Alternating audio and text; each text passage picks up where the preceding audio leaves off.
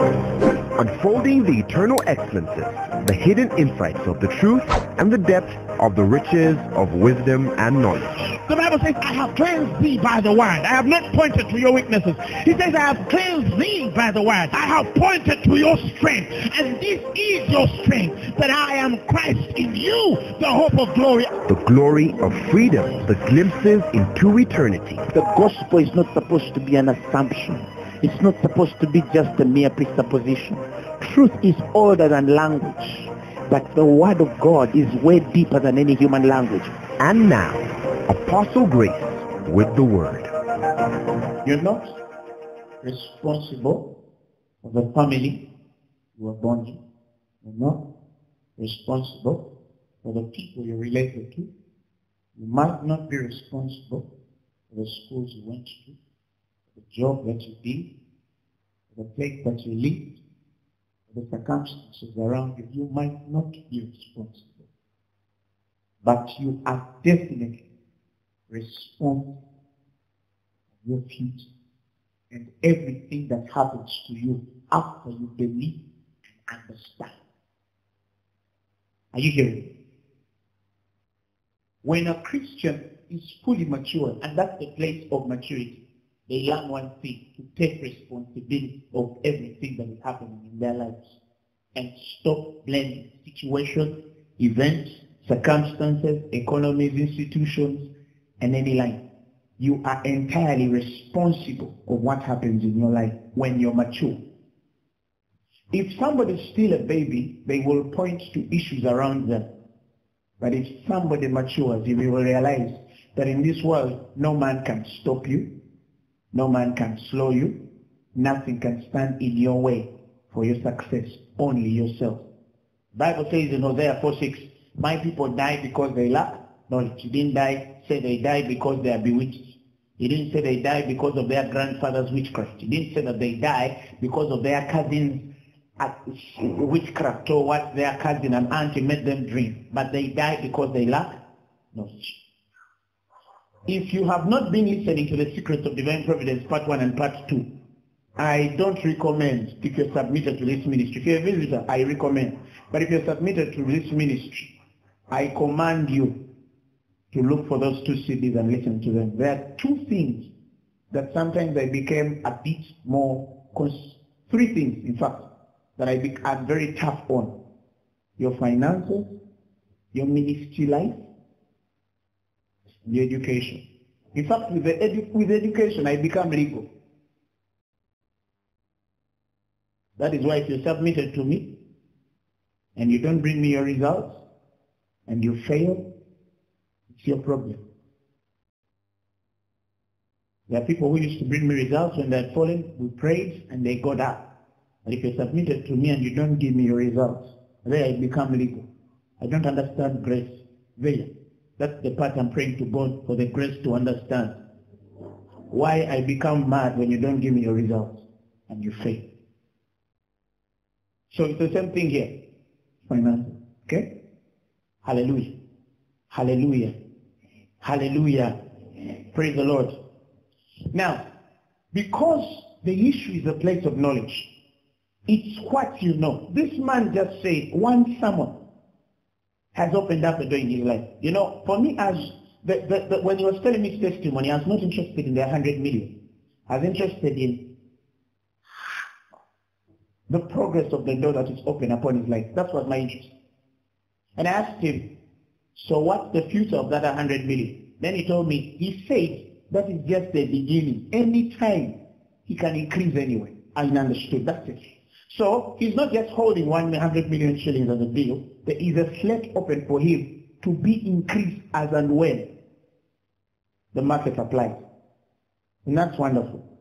That's open. He can't go back. You understand? He just can't. You see, there are things in your life that can happen, and you lock a certain door, and that door can never open again in your life. There are certain things you have left, and even if the devil wants you, you will never go back again. And that's the principle of progress. You must come out of something to stay out of it, not to go back one day. Because there are certain people, if they go back where they came from, they will die. I am sure. I am sure. The same people, if they go back to where they came from, they will what? Die.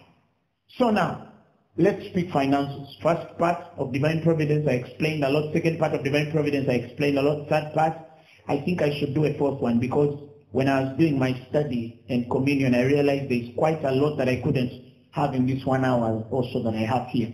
So I think I'll do a fourth part, and the fourth part will just be around the churches of Thessalonica, Corinth, Philippi, and Macedonia. I show you now the excellence of it, okay? And trust me, finances must work in your life. You understand? That's why I tell people, there is nothing dissipating to the spirit like talking something you're not walking in. I'm telling you this because I am not poor. I have the audacity to preach because I am not poor. I don't lack. And I have more than some of you think. Not by faith. So I am telling you this because I am not poor. It must first work for you. Then you can preach it. You understand?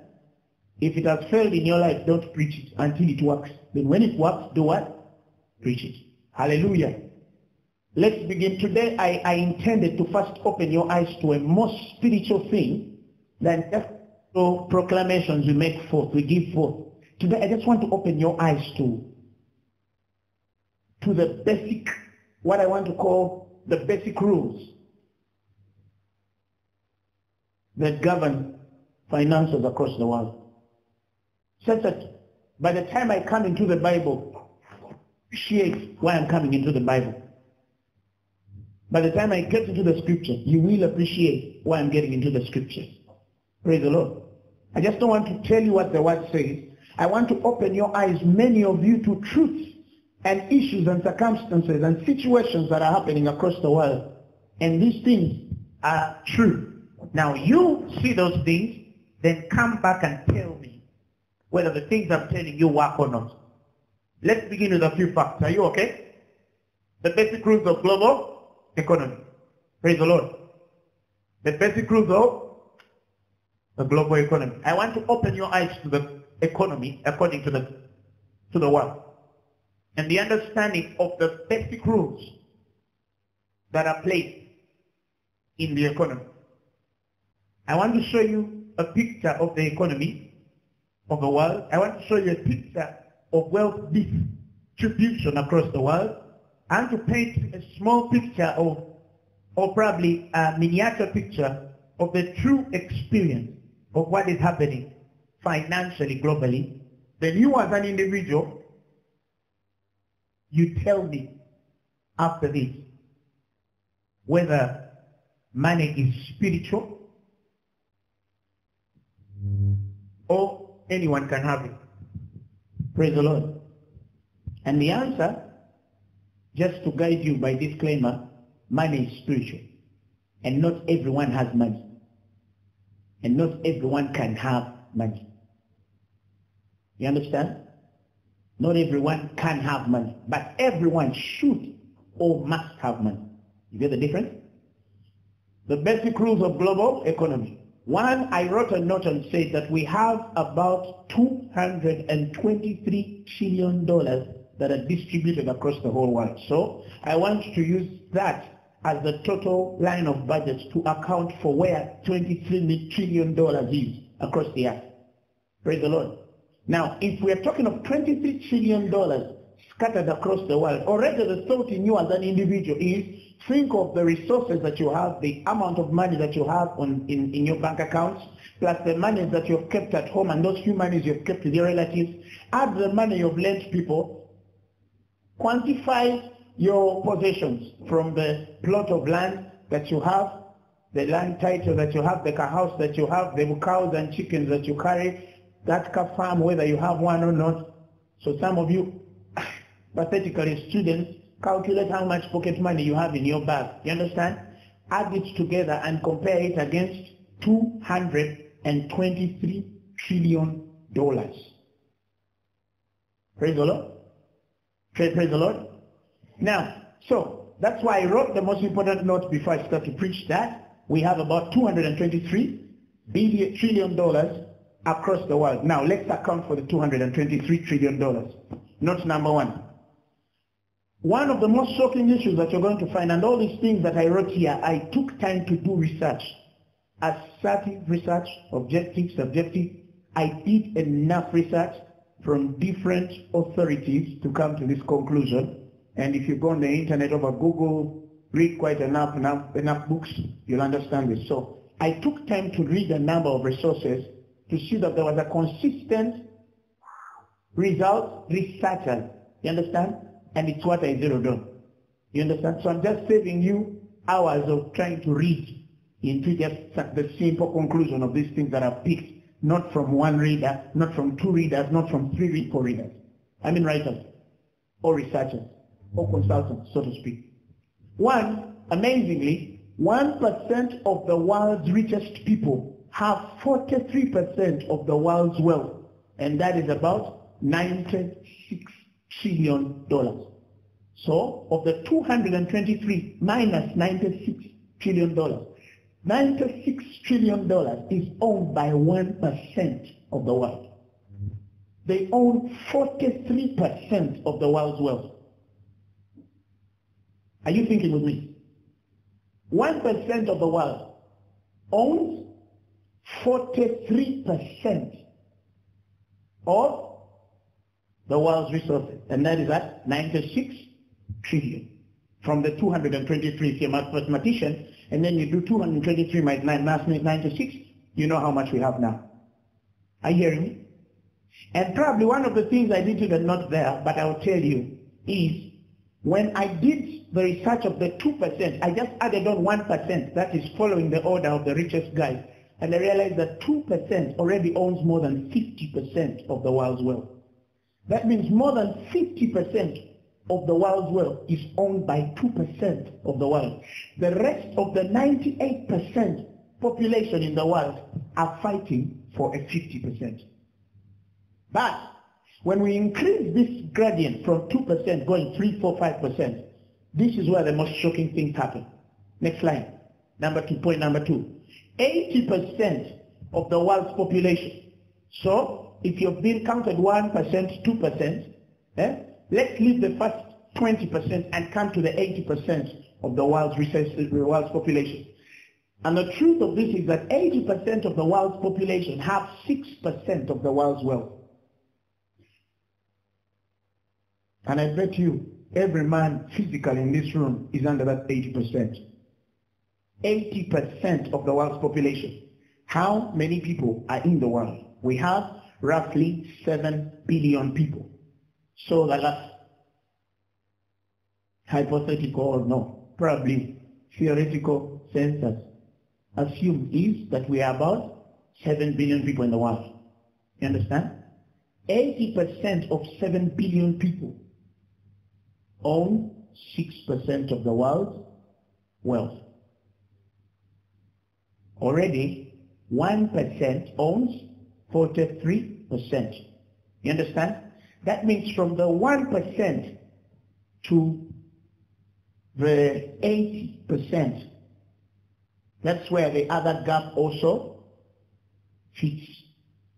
So I can say 20% of the world's population owns about 94%, right, of the world's resources.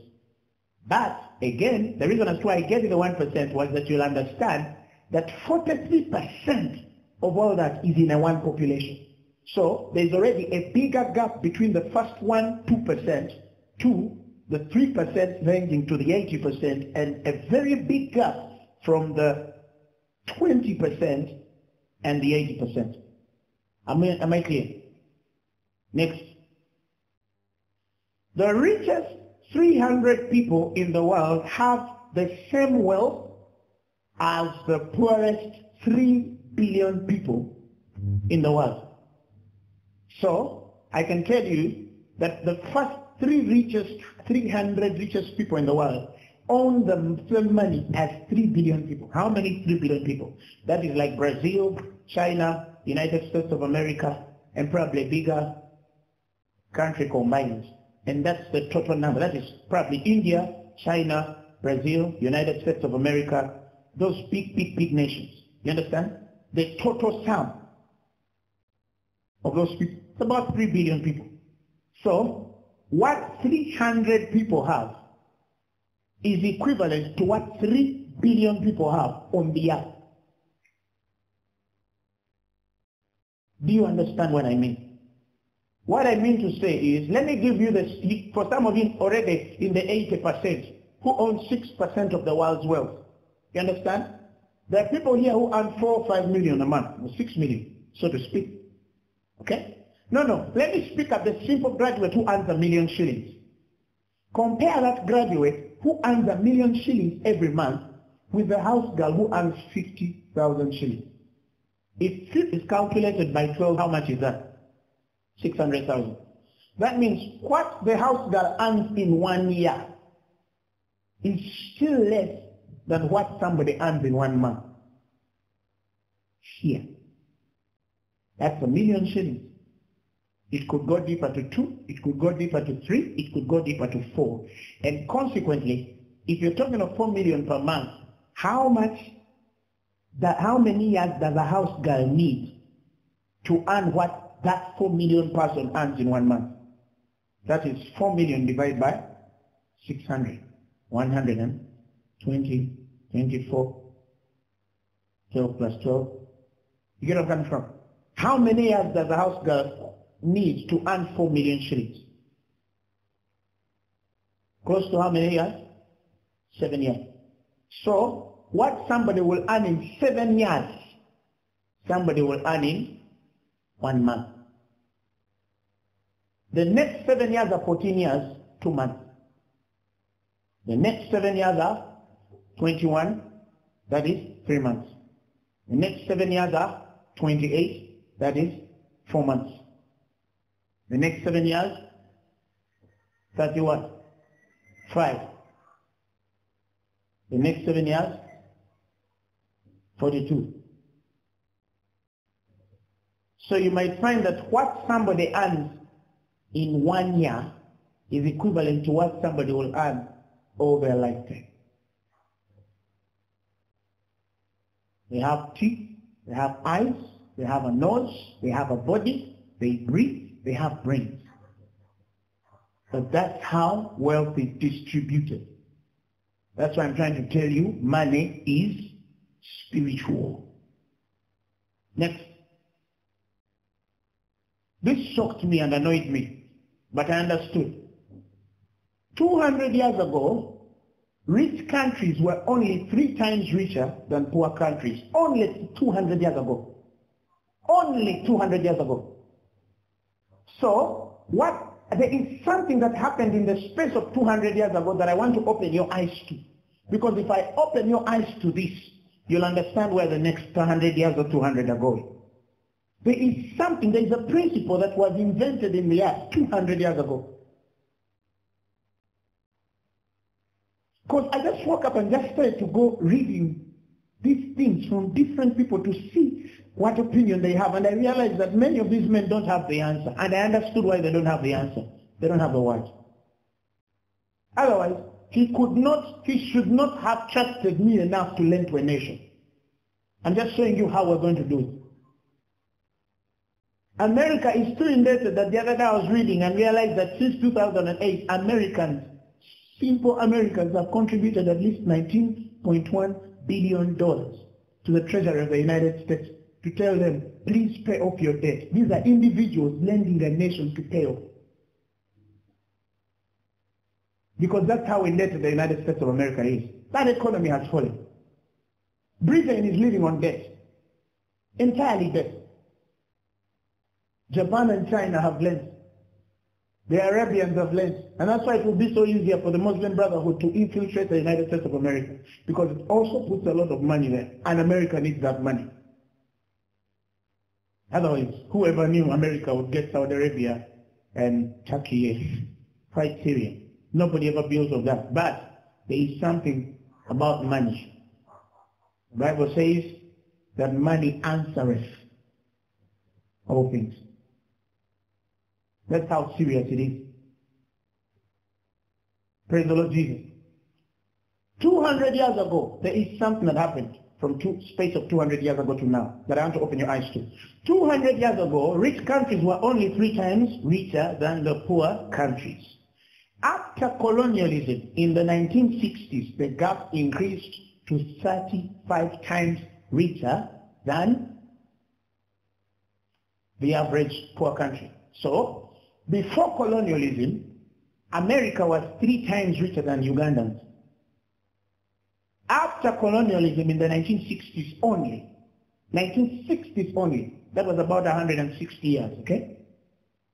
They were already 35 times richer than these nations. 2014, the richest countries are 80 times richer than poor countries. 2014. What increased the gap from 1960 to 2014 and increased the margin from 35 times richer to 80 times richer, and so for the past 200 years increased the margin of 3 times richer to 80 times richer in a space of 200 years. Something spiritual happened. Something spiritual happened. Praise the Lord Jesus. Now, the saddest news is that spiritual thing is still happening. And I'll prove that next. The richer countries invented a certain principle of trying to, of course, there was a sharpness in the men who built this principle, but they also knew there was also a vast ignorance and naivety of the men who were on the receiving end of this. So what did they say? They said, we are going to start sending aid to compensate for the poor countries. So I went to the statistics and realized that European countries, the richest countries in the world, put together, send about $130 billion a year to poor countries as aid. You understand? So the total number of aid that comes from those European countries to African countries every year is about $130 billion. Okay? But remember, they are bringing back from a people they exploited. And they're giving them aid. And that aid given comes with condition. Accept this, accept that, accept that, accept that. 130 billion is coming back every year to the aid of men from whom they became 80 times richer than in a space of 200 years because they colonized them. Next, you'll become a bit tired. Give me a second. Now, I realize now I'm accounting now for the money that leaves the poor countries to the rich countries, okay? I've just showed you what leaves the rich countries now as we are speaking to the poor is 130 billion. Now let's account for the money that leaves Africa to go out. And large corporations alone are taking $900 billion for debt, not for debt. They are earning $900 billion from Africa, taking it to the richer countries. Which are these large corporations? Barclays Bank, AIG. Which of those? Mention. Shell? Who? Shell. Thank you very much. Mention. AIG. Thank you. Mention. Standard Chartered Bank. Stanbic. Thank you. All of those institutions are getting money out. Who is the leading building material distributor in Uganda? Are they Ugandans? No. They come from somewhere else. That money leaves our country and goes to a place where a man makes coffee. You ship it, put it on a ship, take it out, a man reproduces it, sells it 7 times more expensive than the kilo. And the middleman who is buying coffee from the market in Uganda, selling it abroad, is selling it almost 8 times the price he bought it from the farmer. Now, if you're an agriculturalist or an economist, you understand the concept of the scales of value addition or value chains. Why is the least farmer who grows this coffee earn the least amount of money, and the last guy who just received it on slate earns more money than the guy who planted it? How long did it take for this man to plant it? How much did he put into planting it? They are borrowing money from circles and cooperatives in their home villages and different people, and then they're saving up this money to grow these crops, and then these crops bring in a little money, and that little money can only sustain their small households subsistently for a small amount of food and education for their children, and a little health initiative in instances where the kids should fall sick and they don't have money to expensive hospital like I expect that will charge them only 50,000 shillings for just seeing a doctor without being given treatment. So what do? They go to cheaper options of clinics in different places there. That's why their women produce and die there. That is why some of their children die, because they've been injected with expired drugs. And the man who gets the last product of coffee treats his child in the most expensive hospital, yet he didn't plant the coffee. You understand where I'm coming from? So large corporations alone across the world, that's why when you see franchises come, Reebok, Adidas, Javas, all of these things are not coming to put money here. They're coming to take it. I'm told a few years ago Uganda was like the second exporter of coffee in the world. Now we're nowhere. They used to wake up in the morning and go around selling to get guys and put them in buses who go and pick off every evening. Why? Because the country was working a wealth from within. Do you understand what I'm trying to tell you? Next. Poor countries are paying, and this amazed me, $600 billion to the rich countries every year for debt. That was what I said. The debt incentive. Why? Because on top of the aid that is given them of 130 billion a year, they need more than the aid given, the help given. So they need to borrow. And by the principle of borrowing, they pay back $600 billion a year to the rich countries. So 900 billion large corporations, 600 billion going back, paying debts. Are you hearing me? Next.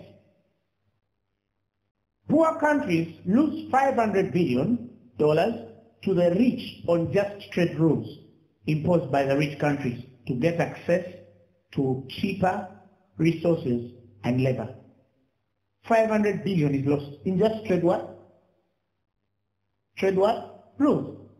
Simple trade rules, but are very risky to the economy of the black man. Simple trade rules. This is why people put those conditions. For example, there is a concept called trade mispricing. How many of you have heard of it? Economists.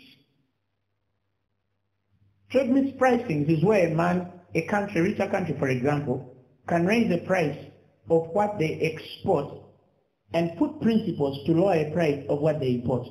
So everything that enters their country enters cheaply but goes out expensive. And on top of that, they bring those rules to the poor country and tell it, if you want us to invest in your nation, we need you to give us tax holidays. And they are already not paying taxes, but what they are bringing in the country is already expensive, more expensive compared to how it left the country. And sometimes there is a hard cost for the man who also has to import, because some of them pay transportation and a few other taxes and things hidden in there. So at the end of the day, it becomes expensive for you to export something. Yes, it is cheaper for them to receive it, and then they in turn send it back to you expensively for it to enter your country to buy it more expensively than the way it left. I gave you a simple example of coffee. What what does it take for our country to buy machines, the best machines in the world, you understand, and get cotton and make standard clothes? How many people in this room are putting on clothes that didn't come from this country? From even the boxers you're putting on and knickers, they come from China. It's that serious. Because your people can't make it. We don't have a way to make it. And they put rules. For example, a Ugandan can want to start a country, a company here, and the government won't help. And there is now this thing called entrepreneurs, investors from abroad. The other day I was in Zai Plaza, just opposite where Lauren Barasa was. And I entered in there and I found Indians selling pirated movies. Is that investing? Is that an investor?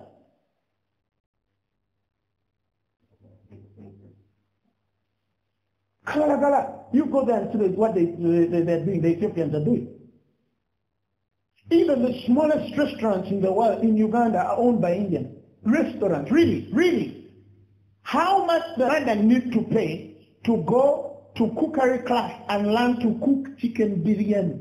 Such that the Indian doesn't need to leave India to come and make chicken biryani home.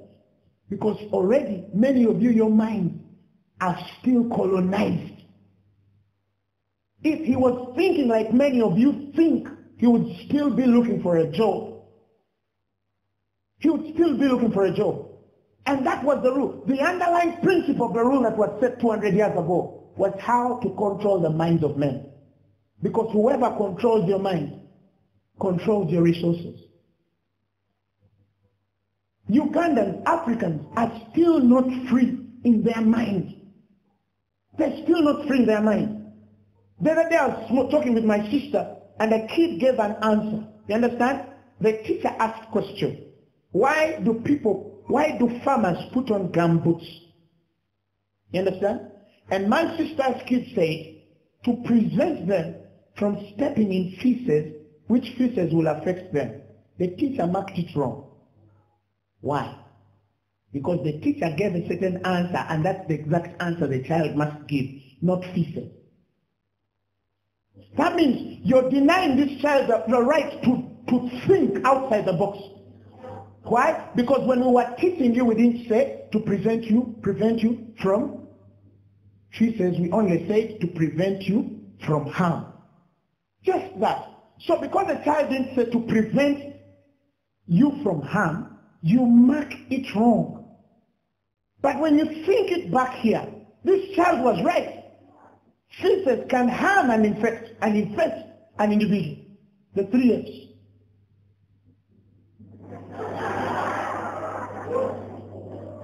So, because of that, there is a preconceived line subconsciously that is put in our system to present what the mind gave us and not to allow us to think outside the box. That is why many of you over the years, this has created a certain principle where all you just do is photocopy. Cram as much as you can to present it as much as you can on the paper, and you approve to be smart. Smartness is not how much a man crams.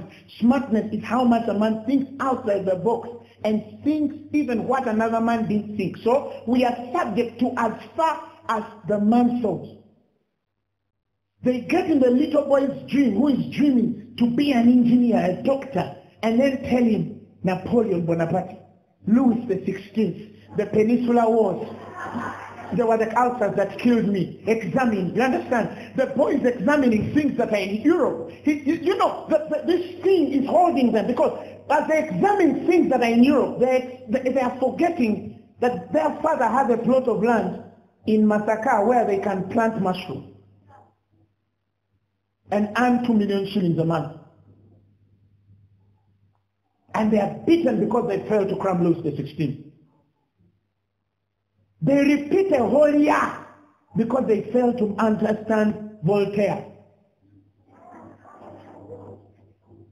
Many of you now have graduated, you're asking yourself, what was the use of Voltaire? What was the use of Montesquieu? What was the use of Louis XVI and Marie Antoinette? What was the use? What has it done in your life? The French Revolution. The Industrial Revolution. What has it done in your life? It only prevented the problem Europe had of industries. It didn't point to the issues that your people are facing. And that is what we are putting as curriculum for our children to pass.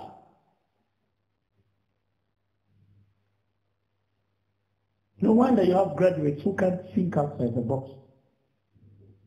Many of you who are still looking for jobs, what don't you have? Hands, fingers. You look at the average church member who says, I don't have a job. Anything can go in Uganda. Some of you have parents with acres of land. Put something on that plot of land. Tell your father, I want to go out for a month. Get a guy, pay him 200 grand, let him dig. You can even rent land in Uganda, 400,000 shillings a season. Plant onions. The other man was telling me about onions. I've forgotten their names. On an acre of land, they can earn a person 8 million shillings. On an acre of land. Which professional earns that amount of money? Like when they were called about Baba, I remember this guy of Fakom Uganda was explaining the concept. Onions. That day church member also sent me an email. Same thing about onion. Cabbage, sorry. I'm surprised how a simple cabbage can earn a man 12 million shillings on an acre of land. How many professionals are earning that money? They are colonized. They are very colonized.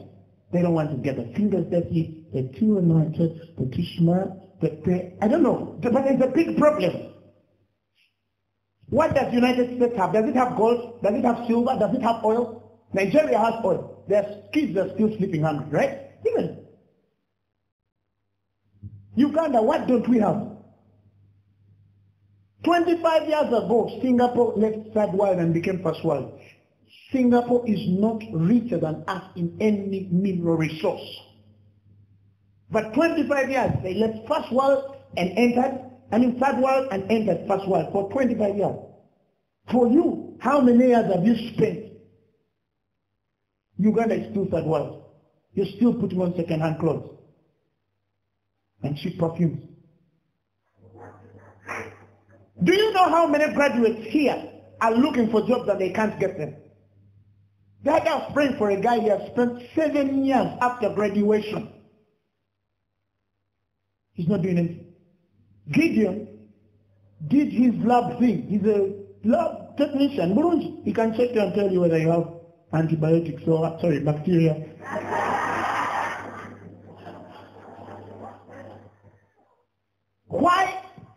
Why we encourage even this guy to go in the first place to Sudan?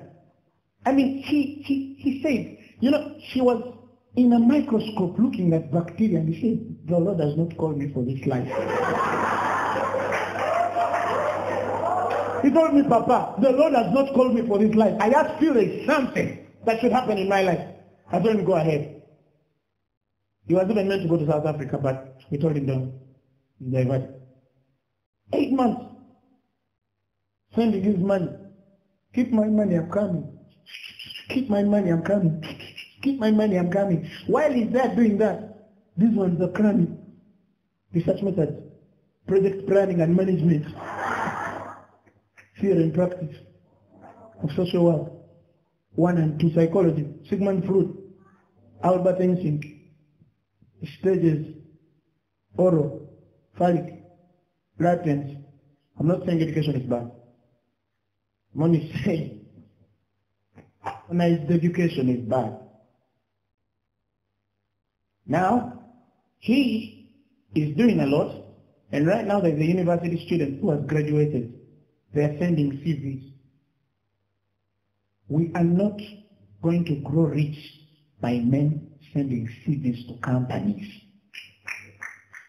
of Indians who have the top management, Indian, because they don't even trust us to put us up there. They come for cheap labor here.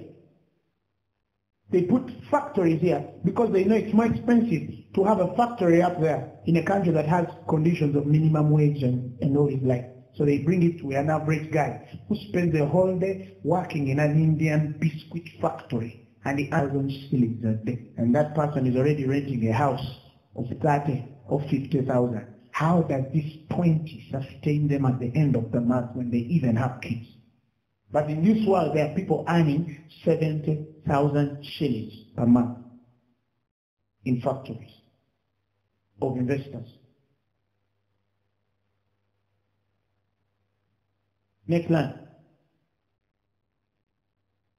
So, when you do the math of how much leaves Africa and poor countries, not than just Africa, but other poor countries, okay?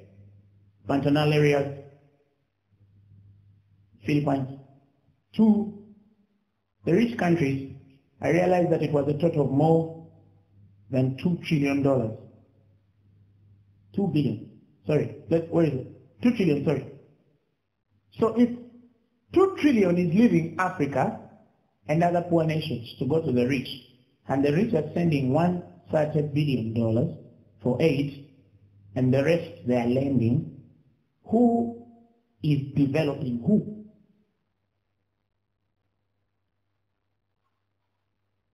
Who is developing who? Answer me. Who is developing who? How can we fix it? How can we fix it? Who is developing who? Is it the rich countries? Is America developing you? Or you're developing America? Okay, spiritual concept here. Who is richer? No, think about it. Who is richer? You are richer. Because you're making them richer, you make them 80 times richer. 200 years ago.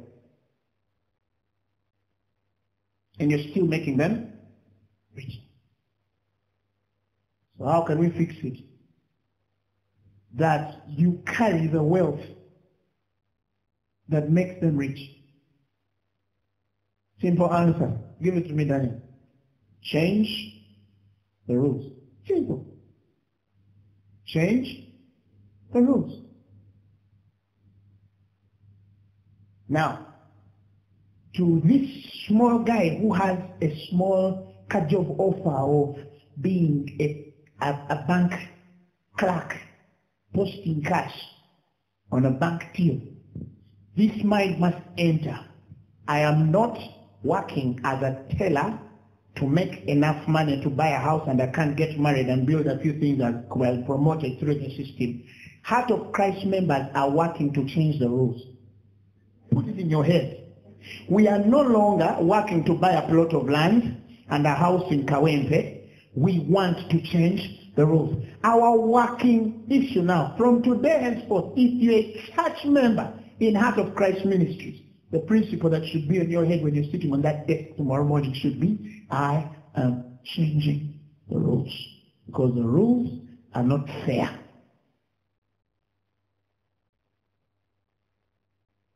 Hallelujah. Hallelujah. The world cannot think of another way to change the rules, because already the men who set the rules are rich enough to sustain the rules. You need a spiritual system to change the rules. Why? Now, let me make more sense to the thing you read every day but hasn't been making sense. Tell your neighbor, smile. It's possible to change the rules. Tell your neighbor, it's possible to change the rules. Proverbs 13 verse 22. The Lord gave us a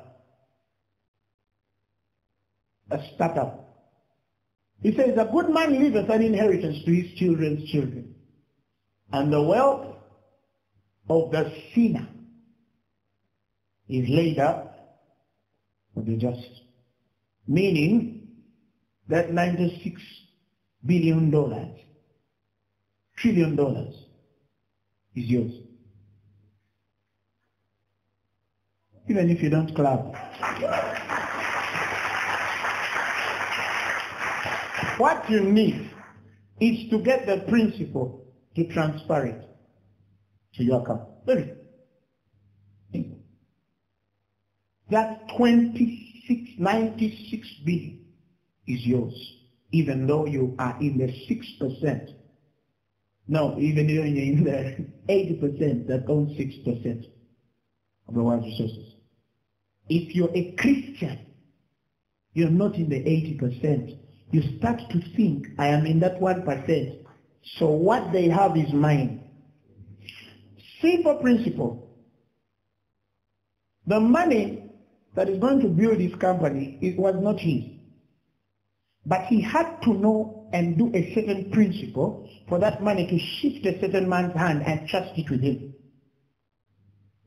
And if you do not set that principle by the Spirit, the man will reach you. He had not gone to ask for materials. He had started a mutual conversation with a man whom he sees is a mogul in that area. He did not expect to receive a deal of 100 million shillings. But the rest is not to the swift, neither the battle to the strong, neither bread to the men of skill, but there is that chance that happens to every man. Many people don't know how to seize it. That's why if you look in your life, some of you, there was a time you were at a brink of $1 million deal and it died. That was the point of transfer. Some of you, if you go back in your life, there are opportunities you had, and had they happened, you could not have been where you are. If you don't have this knowledge, you will love money, and it will become your God. Imagine a woman who sells her body, or he gives in her body to a man because the man has money, or she expects a payment. Some of them are just even professional, but some of them are passively, but they are the same principle, because she just doesn't do it on the street, but she does the same thing. You understand? Why would somebody sell their body? The temple. Simple. They don't know any other way to transfer the money. Why does a simple worker cheat? Why do you see corruption in our nation? They don't know another way to transfer the money. So these whole things of fraud and forgery, illegitimate cash coming into the bank, and the smart guy trying to make it legitimate by spreading it across different businesses, layering, displacing, all those money laundry lines are just calculated lines of men who don't know how to transfer. Absurdly, many are even sinners. So what they are amassing will lead them. How many people in this country are doing witchcraft in ministries? Chikubo, Arua Park, all the business places, Chisenyi. I worked in Chikubo for some time. You would enter every shop and find something up, something down, something in the middle. These workers who have built those from behind Tropical Complex, all down there. I know the owners of those buildings. I know what they used to do. Some of them. Because I'm a banker. I know how some money comes. And there is money you can't explain, yet it's not stolen. And I've seen the people of the world do it through their other line of the spirit that is not of God, but it transferred it. Somehow it transfer. Now, if the devil, the sons of the world, have become more wiser than the sons of light in this generation, in their generation, that they can go to a devil and do certain things and they work. There should be another Christian version of how this thing should work.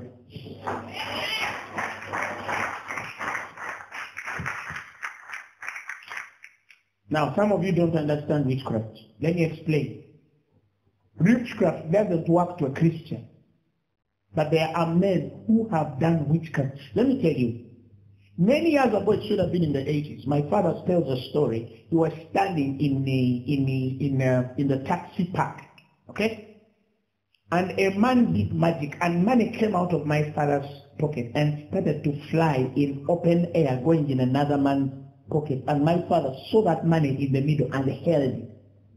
This happened in broad daylight all the time.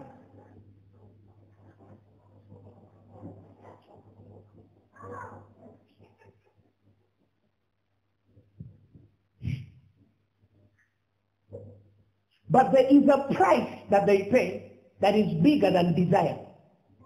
That is why even rich doctors can't make themselves rich. There is a principle that transfers that money. It just has to transfer the money. Bear with me, if you're late you can go. But we must understand this, and I can't stop in the middle. You understand? There should be a principle that transfers to and from. So, these things that are laid in the scriptures are for your sake, that you might learn how to transfer. Period. Now, I have had many prophets prophesying, oh, well, transfer, but it's not transferring. Oh, the Lord is showing a transfer, a paradigm shift from one place to another place. The Lord is shaking. You see, I even love the way the other prophet says, he says, I shall shake. You understand? It was like there was a portion of where men had money in one line, and then God started to shake it go in another direction. But you should know the principle that set for the money to go in that direction you want it. And when the Lord started to tell me these things, I understood why we are going to be so terribly rich. Not very rich, terribly rich.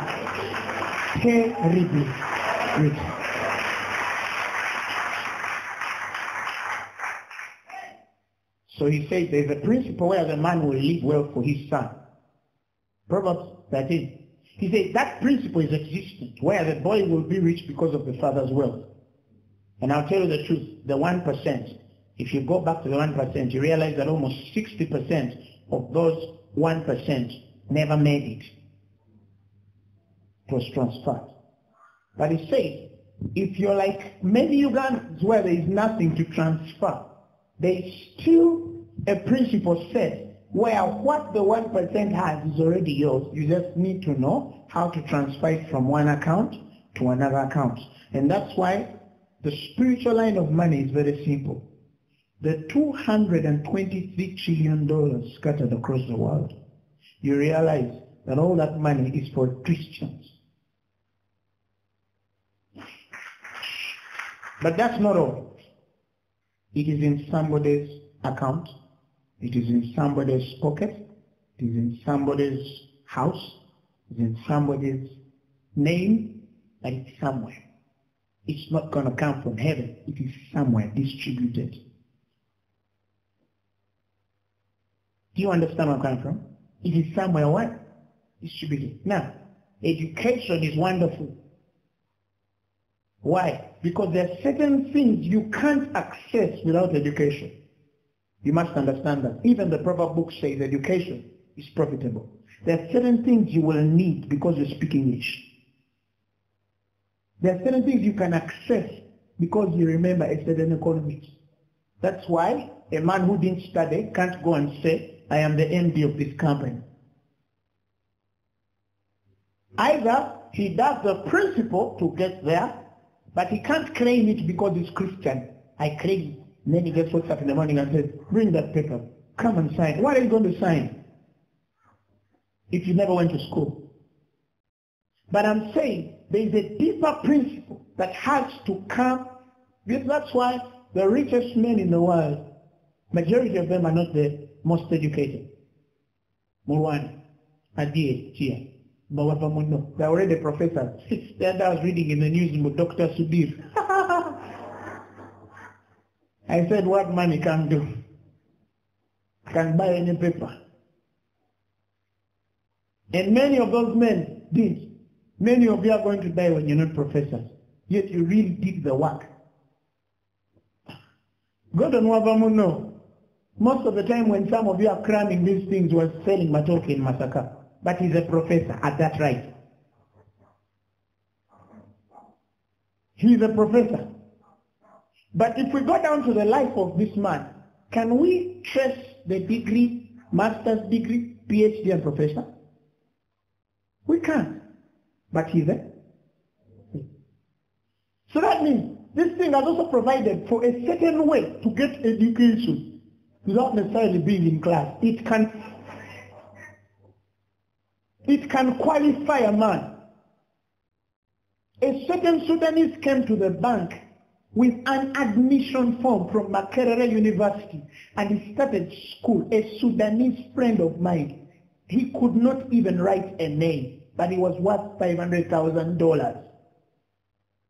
He couldn't even write amount in words, but he came with an admission letter from Makerere University. I was surprised. Now, as of whether it was fake or not, me, I know what it was. For the sake of security, let me keep quiet. He can't write amount in words, but he had an admission letter from Makerere University. And he used to get results.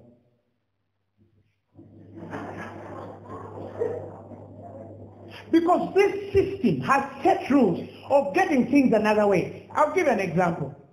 Richard has a reader. He's in his church. The professor told her, she failed the paper. And the lecturer told her, unless you sleep with me, you will not get the marks. She came, we prayed, God did a miracle, and God made somebody mad to just get the girl's marks. No, they were disappeared. She didn't fail. They had disappeared. And the lecturer said, I can make them appear if you give me your. We made a prayer in just a few hours. Somebody up there ran mad and they were put on remote to just look for her paper. And then they got it and put the marks. But if she had opened her legs, she would have gotten the paper.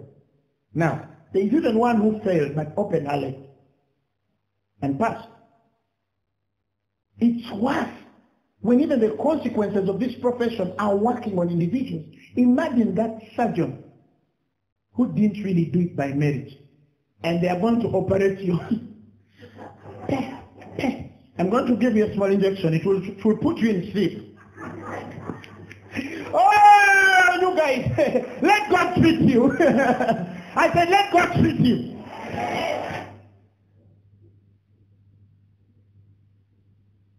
There are principles that transfer everything. You just need to know the transfer. Let me share something simple. Problem when I say simple, I complicate it. Okay, let me share something interesting. There are two principles that I want to share with you, and they're the most important. Okay? Then there are other principles I'll share in part 4. Pastor Ida should give me the details of when to share it. But there are other principles, things like the seed of faith, where you just run radical and you want something and then you pay for it by a particular amount of money. And the underlying prompting of how much it should cost your spirit. For example,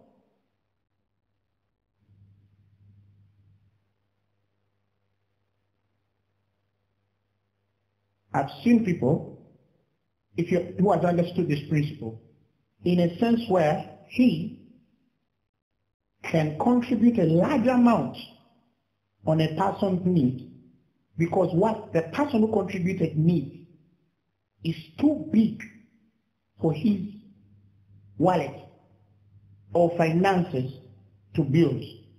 So they sow a particular seed to set a principle for it to buy the bigger thing. I'll explain that in the first part. Okay? But let me just explain two principles that are important, the tithe and the offering. Now I'm going to dispel many things many of you have been saying and thinking about these two things. The tithe and the first fruit. Okay? The tithe and the first fruit. Then there are some other 2 or 3 other principles I'll share in the first part, and we shall call that a day. So anyone who comes and says, Papa, I'm broke, first listen to all those CDs, explain them to me, live for 3 months, and after you're broke, come back. You will never come back, I'm sure. Okay? Tithe and Now, number 1, I want to commit to you that tithe is not a Mosaic idea. Praise the Lord. Tithe was not even Abraham's idea. Can I say it again? Tithe was not Moses' idea, and neither was tithe Abraham's idea. I've been around people who are illegal, and they say tithe is legal. People have different understandings of tithe. One time I was reading the WhatsApp where somebody was saying, you shall bring the tithe to the house of God. The Bible now says, I am the temple of God. Therefore the tithe comes. The temple was not wrong. Okay?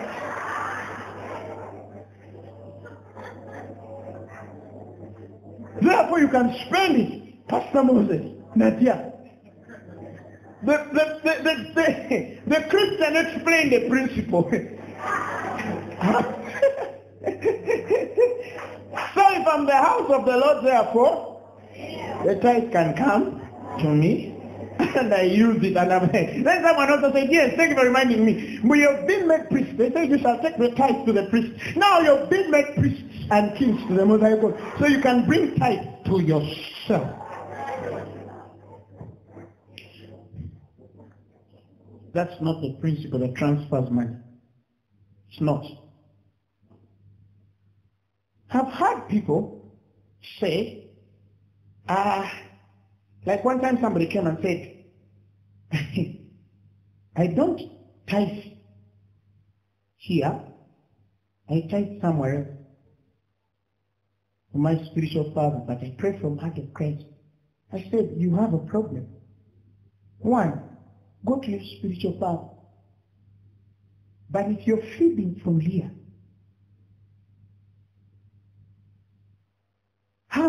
I don't understand. In the first place, why is his daughter or son raised in another household?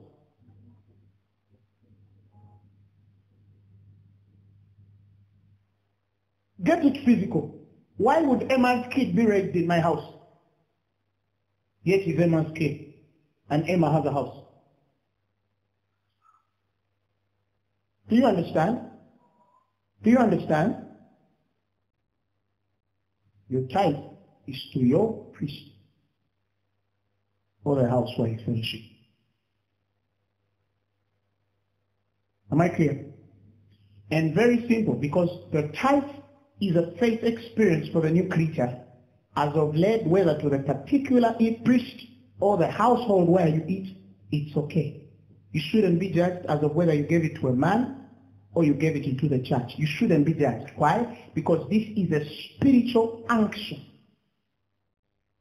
It is not anywhere in the scriptures that it is a must to put it here or there. But the first fruit is clear. That one I'll be very clear on it. I'll come later. Now, let me show something about the tithe. Genesis. Chapter 28. I just want to show you that it's not the mind of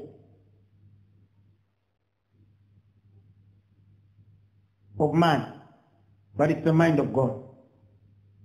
Praise the Lord Jesus Christ. Genesis, chapter 14, verse 18. Let me first show you what Abraham did, then I'll tell you exactly how God thinks about the tithe. Genesis 14, verse 18, verse 18 to 20. Very simple one. And Melchizedek, the king of Salem, brought forth bread and wine, and he was the priest of the Most High God. Next slide. And he blessed him. He blessed who? Abraham. And said, blessed be Abraham of the Most High God, possessor of heaven and earth, and bless the Most High God with which hath delivered thine enemies into thine hand. And he gave him a tithe of all. So who gave a tithe? Abraham. To Melchizedek. Praise the Lord. Now when Melchizedek receives the tithe, do you realize that this is, let me tell you, and this is a principle about any kind of giving. It's not supposed to be collected. It's supposed to be given. There's a difference. I don't expect any man of God to come to a church member and tell him, where is your tithe? Where is your first fruit? I've seen men of God do that. Don't ever do it. Because it is received. You see, let me show you an underlying principle. Okay? And let me go just a bit deeper into it. Just nip it. Hebrews 7, verse 6 to 7. Let me show you something interesting about a certain principle. Hebrews 7, verse 6 to 7. He says, but he whose descent is not counted from them received tithes of Abraham, who? The Levite, and blessed him that had the promises, and without all contradiction, the lesser, the less is blessed of the better. There is a principle in the spirit that has been said that the less is always blessed by the better. And because our lines of possession are spiritual, I'll come later a bit to the tithe, but this just flipped in and I thought I should open it into your eyes. Because our lines of possession are spiritual, you're not great because of what you amass. You're great because you believe you are. Anytime you have that spirit of greatness, why I always say that church members don't have the spirit, many. Every time you have that spirit of greatness in you, never allow a man to pay a bill. Ask my father. He has never paid a meal that I sat with him, ever. I don't allow it. There's even one where we fought. Then he paid by force. But I don't allow it. Why? Because I want to put a principle in my head that I'm greater. Why am I saying I must be greater? He prayed it on my life. He told his God, anoint this boy 3 times than you have anointed me. He knows it. He asked his God. Answer yes, it's about. Do you understand? He said, anoint my son 3 times more than you have anointed him. And so, from that day I learned my kids must be better than me. Do you understand? And because I carry the principle of the greater, don't even go to Pastor Isaiah. Ask any church member who I have sat lunch with and tea. I have never allowed you to pay my bill. Why? Because I have the mindset that I'm greater. But then you find a Christian seated with a man of God, praying that the man of God pays the bill. You're broke.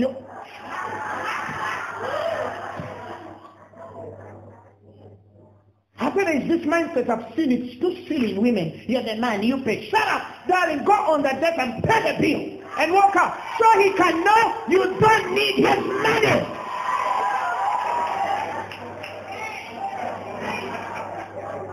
Trust me, he will ask you where you pray from.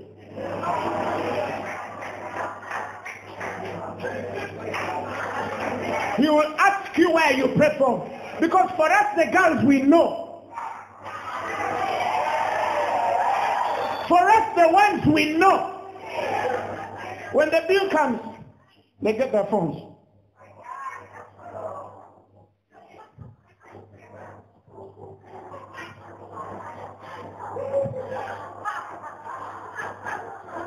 When you pay, they put it back in the bag. I know all your secrets.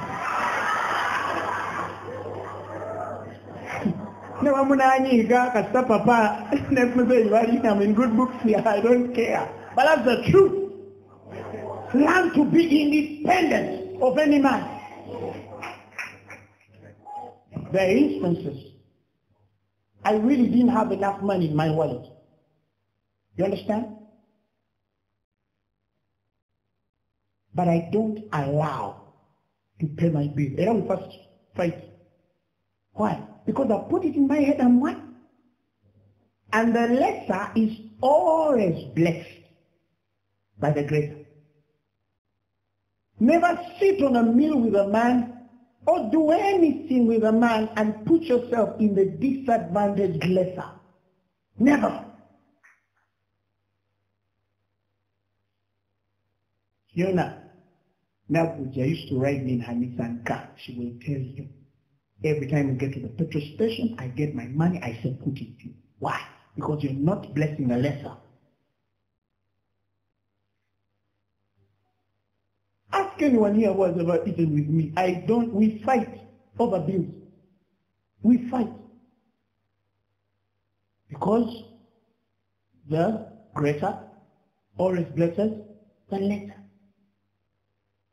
When I understood this principle in campus, I would get to my family members and just give them money. I go to my elder sister, very rich woman. I give her money. I gave her the 1,000 I had in my pocket. Oh, Grace has a heart of gold. Disclaimer. I'm grateful. And I tell you the truth. I tell you the truth. The Lord being my witness. I bless all my family more than any of them blesses me. Until I started to see family relatives coming to borrow money from me. Lend me this, lend me that, lend me this, lend me this. And what do? I lend them. Some of them I know they will not bring back, but I lend them. Why? Because I'm greater. The Lord asked me, imagine you are in the lesser state. Every time you want to hold back your hand, always ask yourself, why are they asking me? Every time you want to hold, why haven't you been the one asking them? You will release what you can.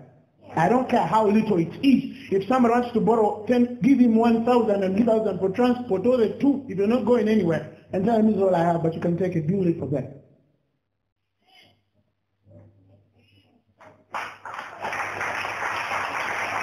But never allow to be a lesser. Never. Otherwise you'll never grow deeper than your father. You will never. You will never. You will never get a deeper revelation than your spiritual authority, your priest. You will never increase and multiply than your priest. Never. Because you slaughter the principles of transfer. This anointing creates a certain access to money. There are things I have because I'm anointed, not because I work in the bank. No. A radical guy comes just because of the anointing upon my life. Boom, put something in my hand because I'm anointed. Ngatemuri degree diploma, no. Simple anointing. Namuteli pastor of Namugala did not go to school, but she has built a church, the biggest church in East Africa. 6 billion shillings on one building in East Africa. And all of these guys speaking English don't even have half of it. She knows the principle.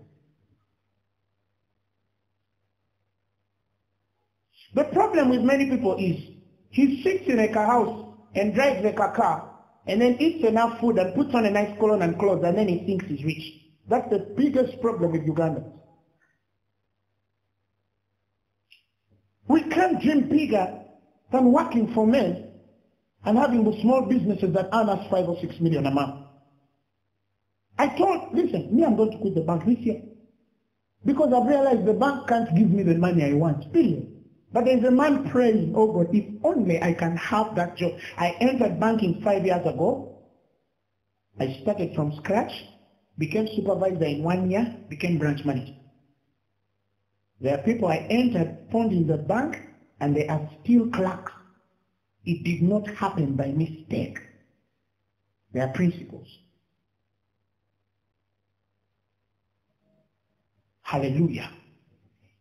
Let me show you something in Genesis.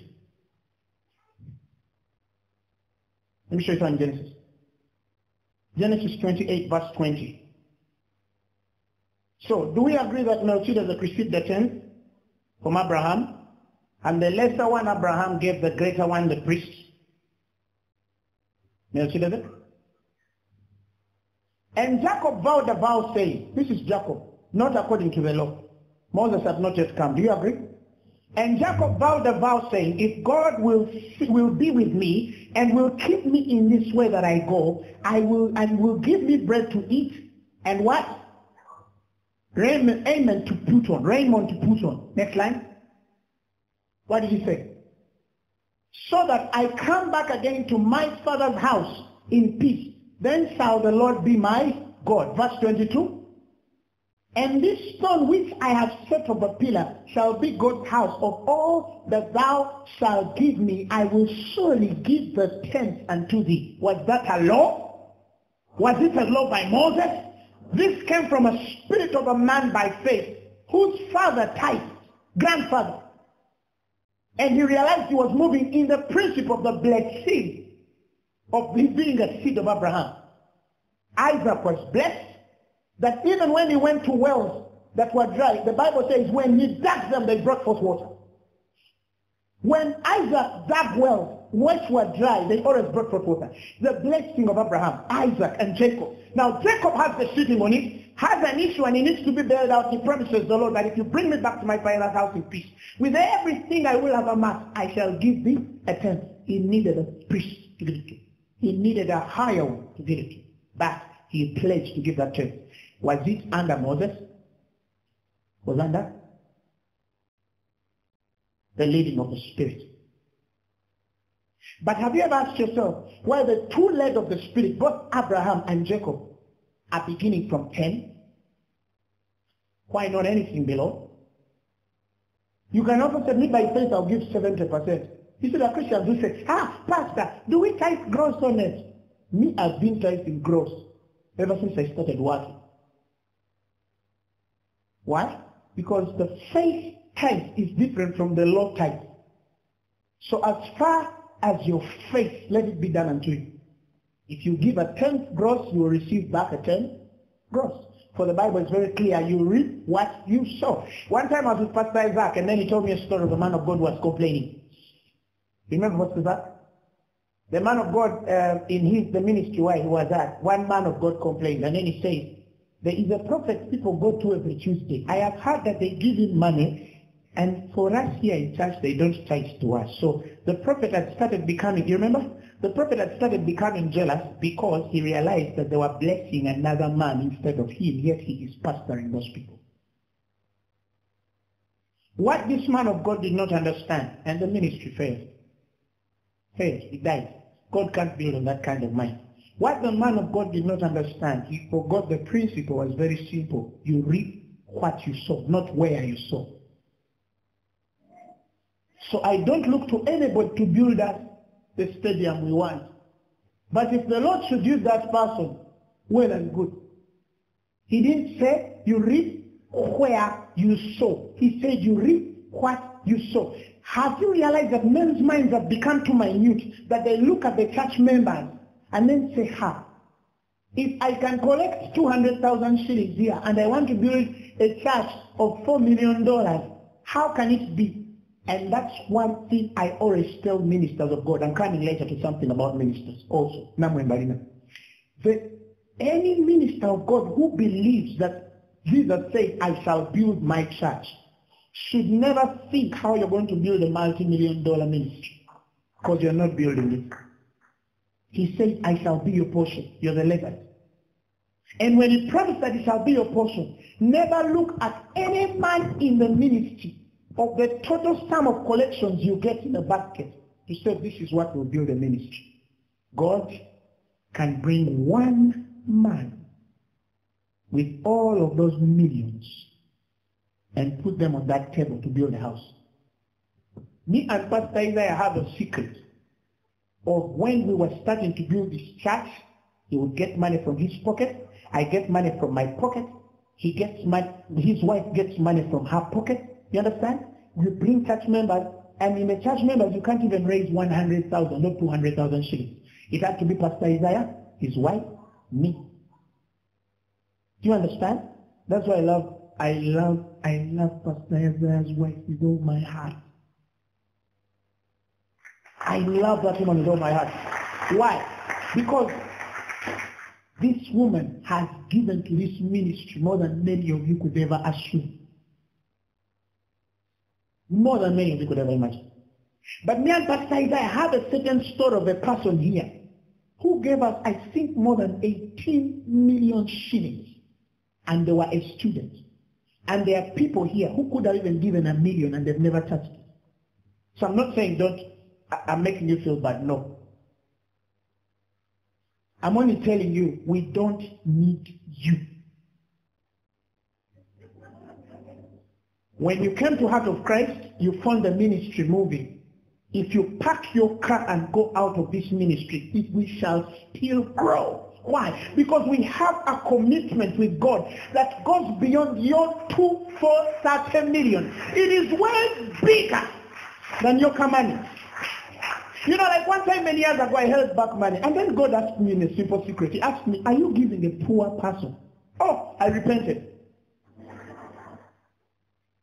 He caused a circumstance where the exact money I put in there, the exact note, because I've noted it, came back to my pocket. And he told me, you're not giving a broke man. From that day, I don't give God thinking I'm giving a poor man. Simuyamba, yanyamba. You understand? So, the house of the Lord can be built by any man, not necessarily the total sum of the money that are put in this basket. I am delivered from the thought that any man here can be a hindrance to the success of this ministry. Because this ministry is not Pastor Isaiah Mbuga, Apostle Grace, Pastor Moses Dombo, but Mrs. Deborah Mbuga. This ministry is Christ. It's not Malala. No. We also want to hold a line of accountability principles as ministers, the gospel. Do you know how many pastors are sleeping hungry because they floated the same principles?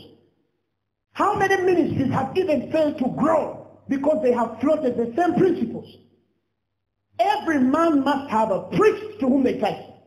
If you never float the principles, you should never worry how the money comes in your account. Never. Never worry. And you will never be jealous when you see another man being blessed for having obeyed the principle. Never. Why? Because you'll understand he must have set a principle that transferred it. That's why a spiritual son of Pastor Zach can't come and give him 3 million shillings and I get jealous. I can't.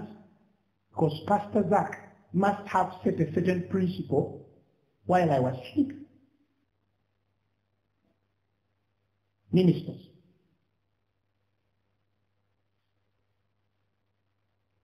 Let me say something to ministers. I'm sorry, but let me say it.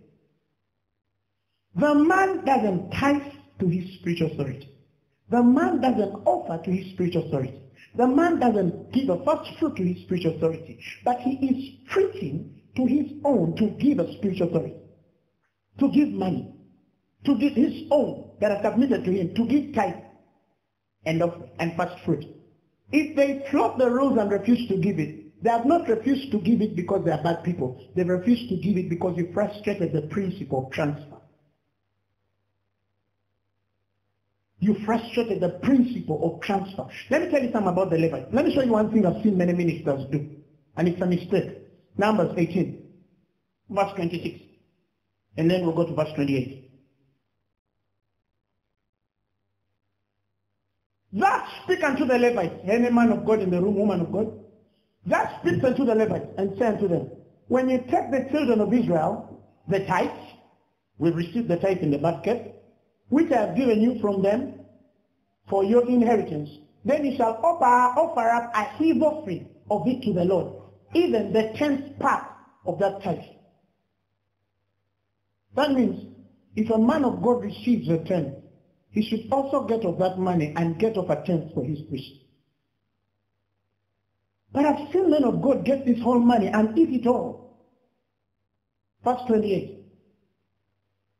Thus you shall also offer a heave offering unto the Lord for all your tithes. Not only what you receive from the people around you, but everything you ever earn of Levites, you shall also give a heave offering, a tenth, of the Lord of all the tithes which you have received of the children of Israel, and you shall give thereof the Lord's heave offering who are in the priest.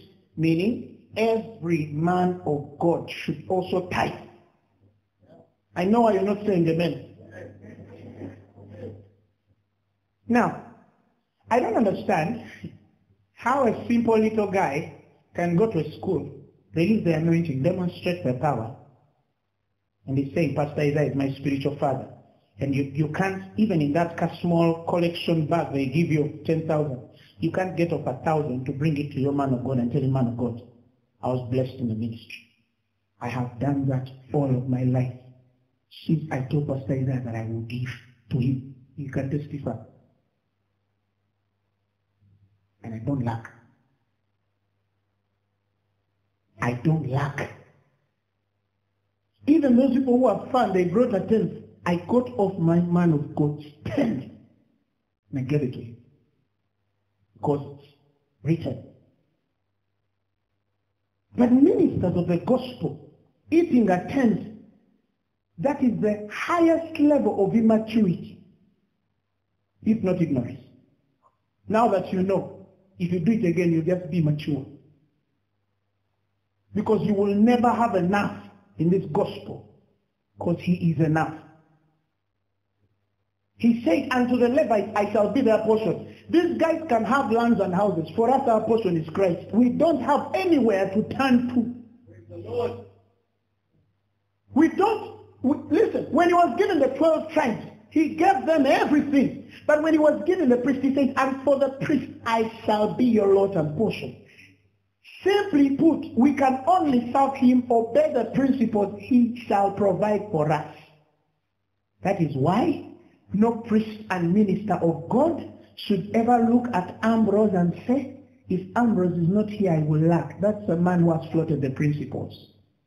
But when you're doing the principles and the Lord is your portion, let me tell you, I have seen people who I don't preach or even minister to bless us than the people who we minister to and have the ability to.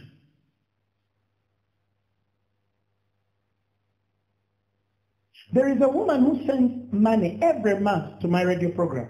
She's not submitted in this ministry. She just had Apostle Grace preachers on radio. She had someone. She has been sending checks every month, paying off a portion. When that radio ministry came, it was supposed to be paid by the church. I told God, I must get this burden off the church. Not because it's not a church program. It's a Heart of Christ ministry Mukono program.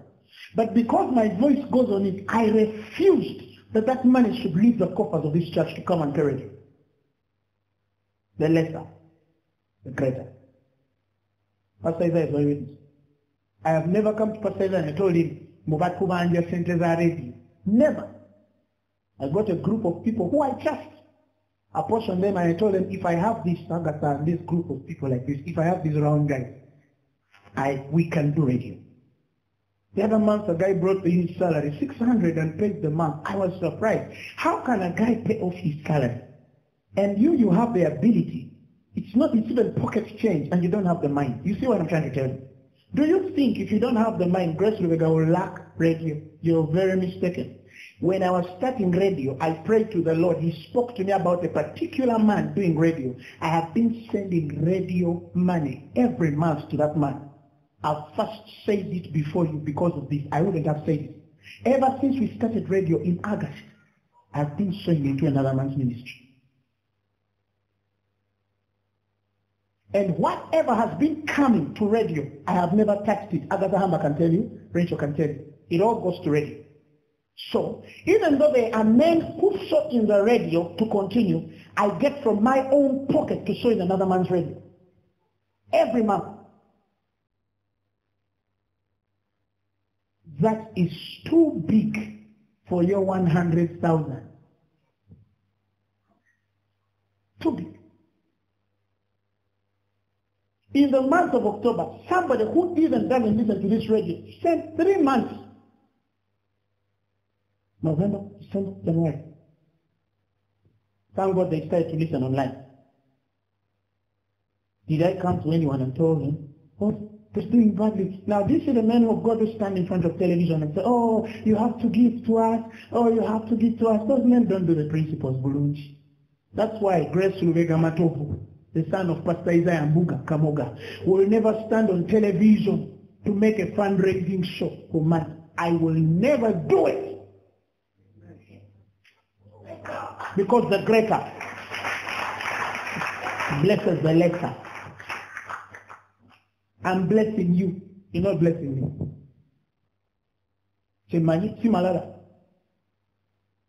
So tell your neighbor, position yourself for the transfer. I have a few minutes to go here. Tell your neighbor, position yourself for the pastor.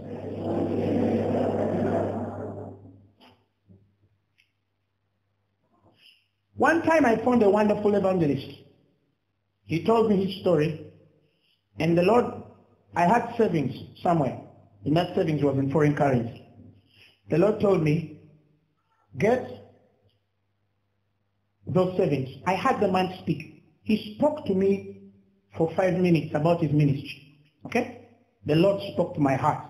He told me, get into your savings. I'd saved quite a number of dollars because I was supposed to be doing a certain trip. The Lord told me, get those dollars, give them to evangelist. I got those dollars, I gave them to evangelist. Evangelist used the money. He was surprised. He said, man of God, how can you give me this much money for the ministry? He said something that I had to place a demand on. And the only way I could place a demand on that thing was sowing the seed. Now there's a difference between Simon the sorcerer's kind. Because Simon's giving was not wrong. Simon's giving from the gall of bitterness was the problem. For I perceive in thee is a gall of bitterness and what? So if that wasn't in the man, there's a difference between trying to buy an anointing by money and placing a demand on something by what you carry. Because what you carry is your ransom. You remember what I told you? Proverbs 23? 13, sorry. Verse 8. Proverbs 13, verse 8. The Bible says, Proverbs, verse 8. The ransom of a man's life are his riches, but the poor heareth no rebuke. There comes a time where what you carry can ransom your life. In fact, if you understand that principle, you realize that there are men who die of disease because of not giving. Because of not giving. Some of you don't understand that like a man ransoms his life physically, there is also a spiritual aspect that can buy back a few things. I'm telling you. Now, what was in the mouth of this evangelist that caused me to give everything that I had? That cannot be in the head of a man who sits under Pastor Isaiah and he teaches you all year and you've never thought to even get a sense. You think he needs that 100,000 or 10,000 or 50,000 or 5,000? Question. When you have not given it to him, has his family lacked? Have his children failed to get education? Is he driving a bad car because you failed? Has he run out of fuel? Doesn't he have clothes and shoes on his own? Isn't the ministry growing? Have you added anything? Have you subtracted anything from not placing it in his hands? You have not subtracted anything from not placing it in his hands. But truly, you have not grown either.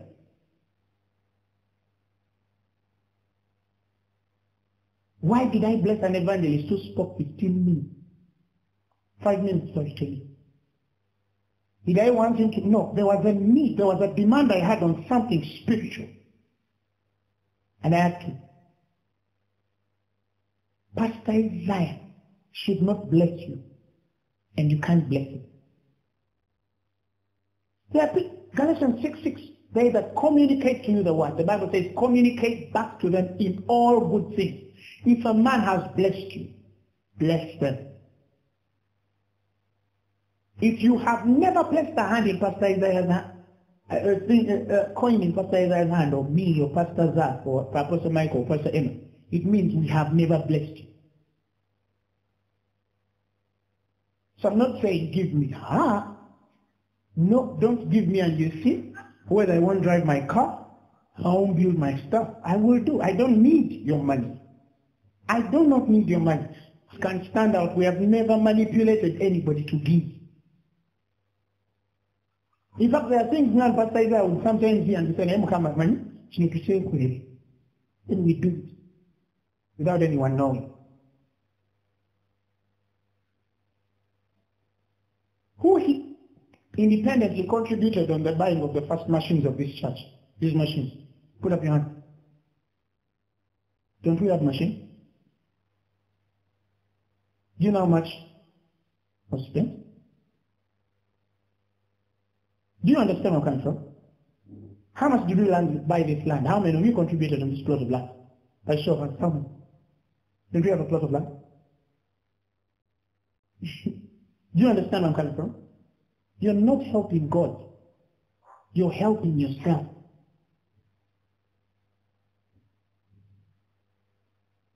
Pastor Isaiah can never stand on a pulpit and tell a man, give me this. He cannot. He's not that kind of man.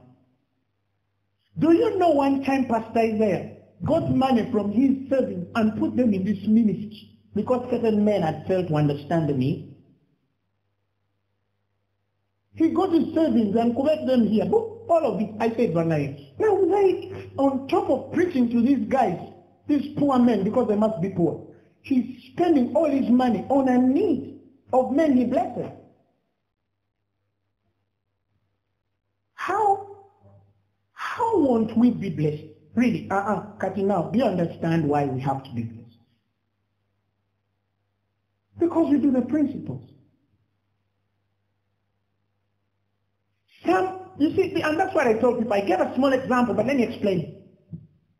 A man can refuse to do the principles. And the devil came to steal, kill, and destroy. So what does the devil do? It steals his health. The type he refused to give to church goes to IHK. That's why I told people, when you think about it, it is stupid. Pastor Zach was giving me a testimony of Segaran, the CEO of Malaysian Furniture. The man is worth billions of shillings and millions of dollars. Segaran came in this country as a missionary. He said with his own words, Pastor Zach will affirm to this, Zekaran said that he came in this country as a missionary and pledged to God to give a tithe for every increase he has. And he testified that his children have never fallen sick in Uganda as they grew up. Never. Zekaran's children never fell sick one day in Uganda while he tithed to his God. But he could have refused. An increase came. Are you hearing me? And then when increase came, affliction comes in the house, and he spends money to get affliction out of the house. And that's what Christians are doing. You refuse, right? They rob you 5 million, it goes to a funny Muslim or an atheist, and then he buys 2 borders. Shouldn't that money have come to the church and built from something worms cannot eat of? So, that's why I tell such people, you're just stupid. You're not even mature, you're just stupid. It's not abusive, you're just stupid. Because there is a way. They still transfer. You're not going to frustrate the transfer. It is still moving. Why? Because the money that is going to buy GlaxoSmithKline tablets, GlaxoSmithKline is an affiliate of an American company. And so you're taking back that money. Either way.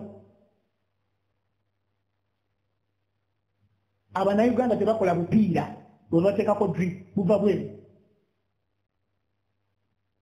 So he floats the principles. You understand? What do they call those tubes? Cannulas.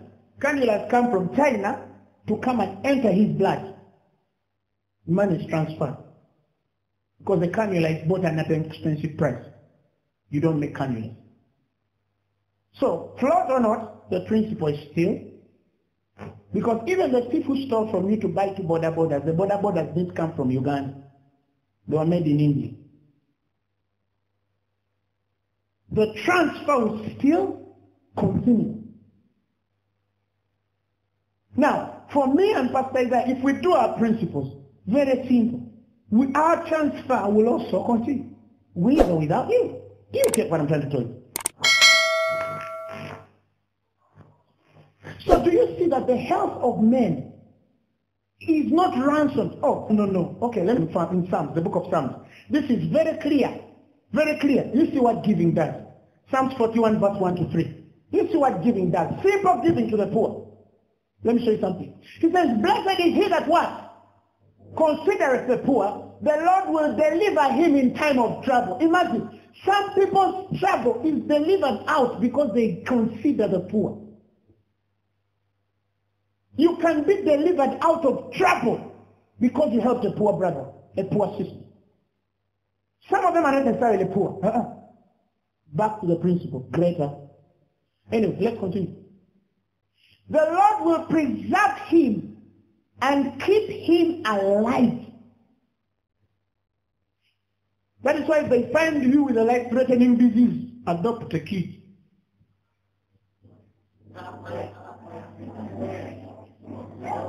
And tell God, I have to raise that car guy. He said, I have HIV. I have to raise that car guy. See to it that I raise him. Because if he dies, who's going to look after him? I booked him. That's why I look at people who have raised other people's children. Those people just don't die. They just don't die. If you can't raise that kid in your own household, commit your life and say every month I'll be sending this kid's school fees. You'll get out of trouble. He shall be blessed upon the earth, and thou wilt not what? Deliver him unto the will of his enemies. Next line. The Lord will strengthen him upon the bed of languishing. The moment he starts to feel something in his body, the Lord will strengthen him.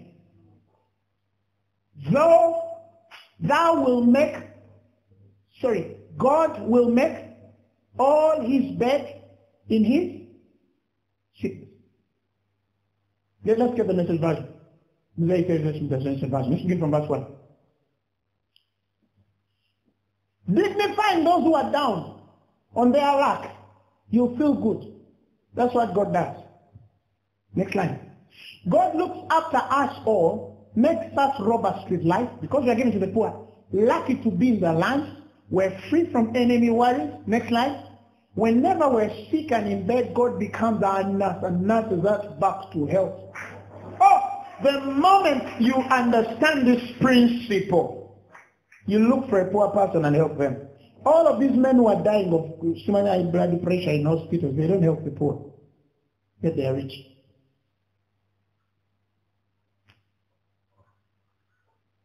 That's the principle. That's why people who are sickly, look at them, they're not given.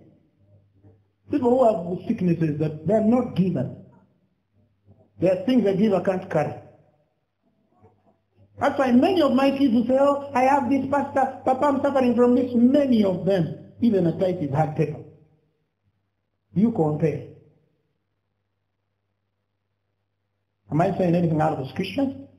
I'm saying everything in the scriptures. Praise the Lord Jesus Christ. Pay your dues. The Lord shall reward you. Don't float the principles and expect increase or get jealous when other men are increasing. Levite, minister, preacher, evangelist, pastor, woman of God, even you who does nothing in the church. Praise the Lord Jesus. Luke 11:22. Jesus was very clear on the tithe. Some people say, in the New Testament there is no tithe. Let me correct you. Luke 11:22. Somebody says, open anywhere and show me in the New Testament where there is tithe. Let me show you in the New Testament where there is tithe. Praise the Lord Jesus Christ. No, it's not Luke 11:22. Praise the Lord. Let me get it for you shortly. It's not Luke 11:22. But I can get it. Tell your neighbor we have a few minutes. And if you're tired, go. Praise the Lord. Hallelujah. 11:42, not 22, 42. Luke 11:42. Let's read. He says, woe unto you Pharisees, for you tithe. Tell your neighbor they tithe. They tithe meat and rue and all manner of herbs and Passover judgment and the love of God. These things, they what? They tithe meat and rue and all manner of herbs and pass over judgment and the love of God. So they pass over judgment and the love of God, okay? So that means they were tithing, yes, but they were going beyond the love of God and judgment. So they didn't understand judgment and love, but they were tithing, okay? But what does the next line say? The next line says, ought ye to have done and not to leave the other undone. What is that in English? You should have done the tithe, but you don't also leave the other one undone. So is Jesus against tithe? Is Jesus understanding tithe according to Moses? No.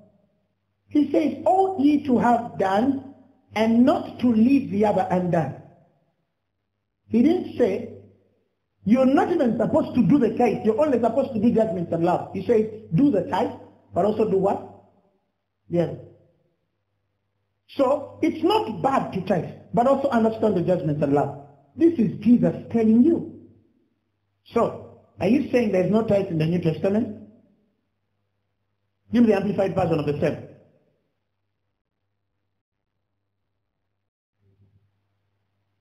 But woe unto you Pharisees, for you tithe mint and rue and every little herb, but disregard and neglect justice and the love of God. These you ought to have done without leaving the others undone.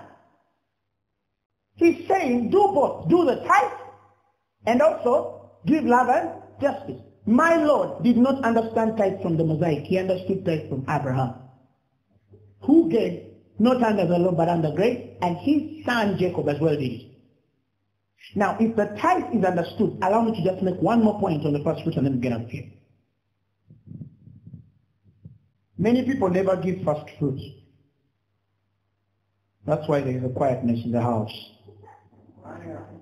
If you're writing in your Bible or book, I want you to write that the principle's first fruits is the place of our possession and conversion to ownership. It's the place of our possession and conversion of ownership. This is very important. It's the place of our conversion to ownership. A possession, place of our possession and conversion to ownership. Let me show you a scripture. Numbers 34:29. It can suffice. It says, these are they whom the Lord commanded to divide the inheritance unto the children of Israel in the land of Canaan. Meaning Canaan was the inheritance of the children of Israel, and therefore the land was supposed to be distributed between them. Can it also suffice? Can it work? So do you believe with me that Canaan was given as an inheritance to the children of Israel, and because it was given to the children of Israel, they could distribute as allocated to them? Do you agree on that part? Praise the Lord. Thank you for agreeing. This was an experience of the children of Israel being given instruction. Praise the Lord. In there. Verse 19.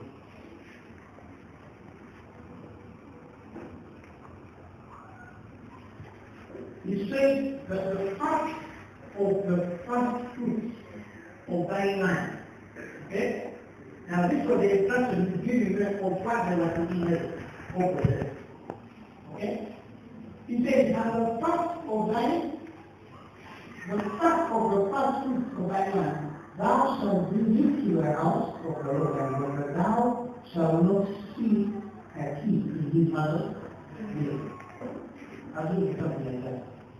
When the Lord gave Israel Canaan, he told them that even when you get to Canaan, the first fruit that comes out of that land shall be given. Now, I'm not talking about first fruit of this land in this particular way. I'm talking about that experience because the land and child and God being with man. Do you understand? And how God tells the man that even though I have given you this land in Canaan, it's also the product.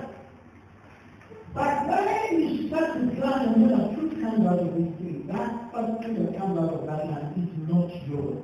Meaning, first fruit is not yours.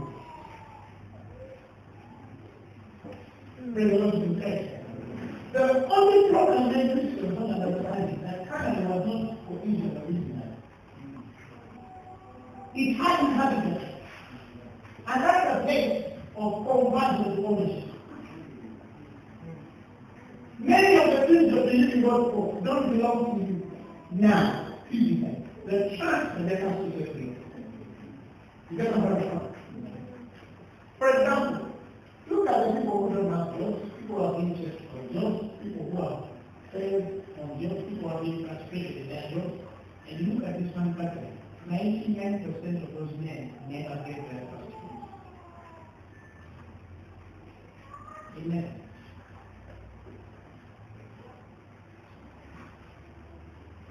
That's why you're here. And you get the first fruit.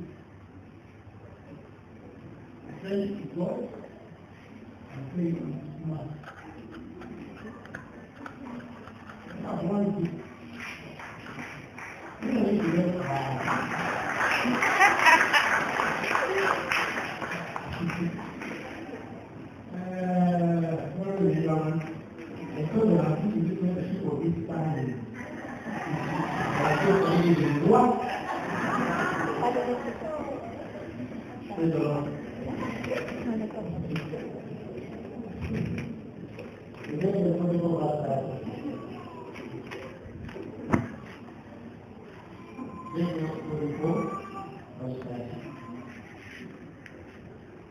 somebody asked this one man.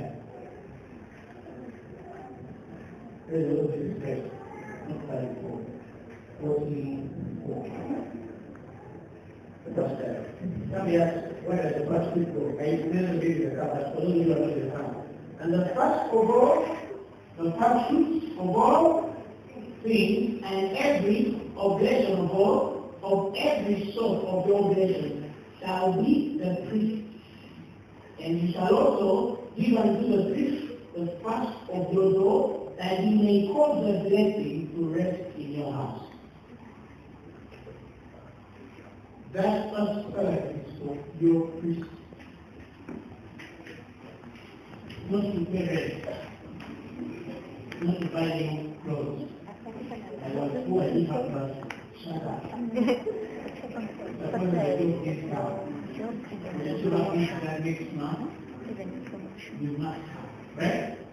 He has said that the first fruit of all the first fruits and every oblation of all every sort of oblation shall be the priest. So I'm speaking of an increase and the purpose of the first fruit. I want to teach you this one principle in life. If you bring only 1 million, first salary, give the first million to your priest. The next salary continue later. If a promotion gives you 1.5, then 1.5 will get to the priest because you have converted once. So you just can't wake up in the morning and fire it. If they fire, you can only enter another job. Because you own that place. You own that one. But many of you take your constitution. That's why you're struggling. That's why they're trying to make ends meet and they think it's demonic. It's not demons. You forgot the rest of it. It's not your father's demons. It's not your father's sister. There are principles that you do. No demon can stop you. Because that demon has to go through the God process. Hallelujah. He can punish you, but when he was giving such truth to the children of Israel, the first instance that he gave to the children of Israel, the first instance that he gave to the children of Israel was very, very clear. At that very time, they had not been instructed to work with their own hands, but what they could get from the land. Meaning, don't give tithe because you're working, and don't give first fruit because you're working. Give first fruit because you receive.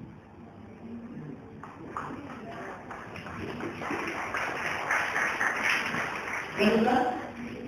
The first testimony was of the land. It kind of the first fruit, the first of the first fruits of the land. It says, "You shall what? Give to your priest."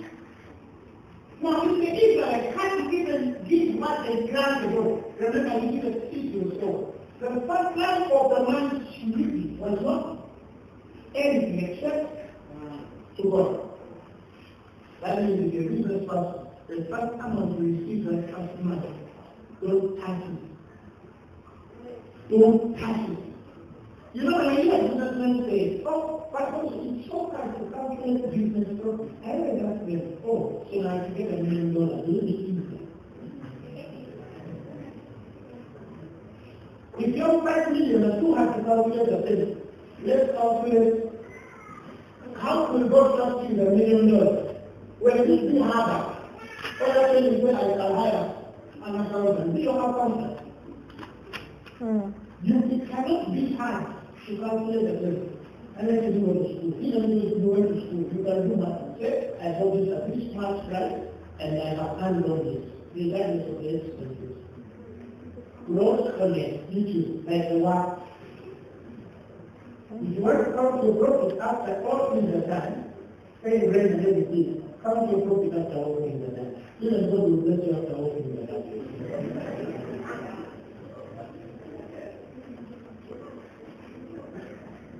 The people are still living of time. And the Lord spake unto Moses, saying, next time, speak unto the children of Israel and say to them, and the Lord spake unto the children of Israel and said unto them, when you come into the land which I give unto you, you shall lift the house thereof when you shall bring the sheep of the first fruits of the harvest into the fish, unto the fish. Yes, you shall start to reap from that issue and that sort of land, from those businesses, the moment when you bring your wife. He says, then shall you bring the open. But remember, he says, you shall reap the harvest when you bring. You understand? When you bring. Hallelujah. Hallelujah. He says to the children of Israel, he said unto them, then ye, when you come to the land that I have given you, you shall reap the harvest thereof. Then you shall bring the sheep of the first fruits of the harvest and the fish. That is, you have guaranteed that opening place of the first animal. That's the job before. That's the 10,000 your father gave you. Praise the Lord Jesus Christ. Praise the Lord Jesus Christ. Hallelujah. And that is why when God is talking about Israel in Jeremiah, he says they are my first fruit. He owns them. It's a place of conversion ownership. Praise the Lord Jesus Christ. Hallelujah. And I should read Jeremiah 3. Jeremiah 3. He says Israel was holiness unto the Lord and the first fruit of his increase. Israel was the holiness of the Lord and the first fruit of his increase. He looked at Israel because he had to get a place of converting Israel to ownership. Everything you need to convert to ownership requires the principle of structure to own. He could not own Israel without it becoming a first fruit to him. Just like it is. How many of you know about Israel? He says, so be always because that is the word of truth, that we should be a kind of first fruit of his word. Because anything that is first fruit converts ownership. Now, if you take your first fruit, return it to your father and give it to them next month, or this month. You get it to the end of the day. Make it like it's not good. Now, for a man who doesn't give first fruit, and a man who doesn't tell you, don't ever waste my time to pray. You don't waste your time to the first. Don't ever waste my time to pray for you, to be financial. That's why some of you realize that you know it. Not because I don't want to help you, but why are you refusing to do the principle and you want the purpose, but you don't want to do the process? You want the purpose, but you want to do the process. Hallelujah. Praise the Lord Jesus Christ. That is the three principles. You have a mission. Okay. Very good. I have one to share that. I think I've spoken too much. I want to something. Don't worry. We'll get to this for you. I'll lay out a few things and then we'll have to. If you're eating the Lord's first fruits, or if you're still the kind to eat, and then teach students, don't come because you're going to enjoy. Start giving first fruits in time while you're still students. You won't look for joy. I never looked for joy. Hallelujah. And Lord is still great enough to get the letter. Refuse to owe your feet receiving love. Oh, so they find an idea of this business. Hallelujah. I'm going to count this. They don't have to speak to God. Don't stand up, still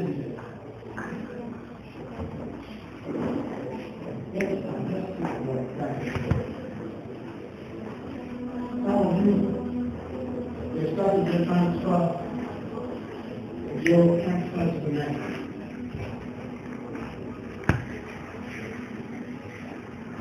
Go back to your head and ask for you know what? If I plug the principle, help me get out. Come.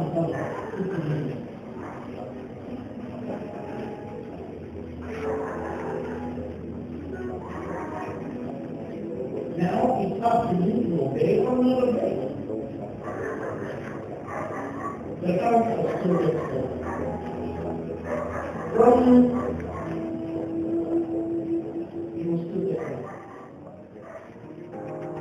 The message you have just heard was brought to you by Phaneroo Ministries International. For more information, contact us on telephone number 041-466-4291 or email us at phanerookampala@gmail.com. You can also find us on the web at www.phaneroo.org. Or better still, feel free to join us every Thursday for our weekly fellowship at UMA Multipurpose Hall from 5 p.m. to 8 p.m. You can also catch the live stream at livestream.com/Phaneroo.